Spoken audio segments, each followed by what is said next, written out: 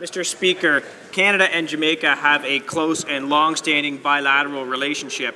Trade between our two countries is in excess of $350 million. Can the Minister of State for the Americas inform this House about an important upcoming event in the relationship between our two great countries? Great question. Great question.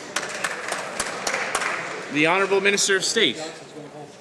Mr. Speaker, today the Prime Minister has announced he will meet with Portia Simpson-Miller, Prime Minister of Jamaica, on October 22nd during her first official visit to Canada. Canada and Jamaica share a long history as friends and partners with strong people-to-people ties and shared values. Prime Minister Portia Simpson-Miller's visit will also mark the 50th anniversary of bilateral relations between our two nations. The leaders will discuss matters of mutual interest, including regional security, trade and investment, and multilateral cooperation. So we very much look forward to welcoming the Jamaican Prime Minister on her visit next week, Mr. Speaker.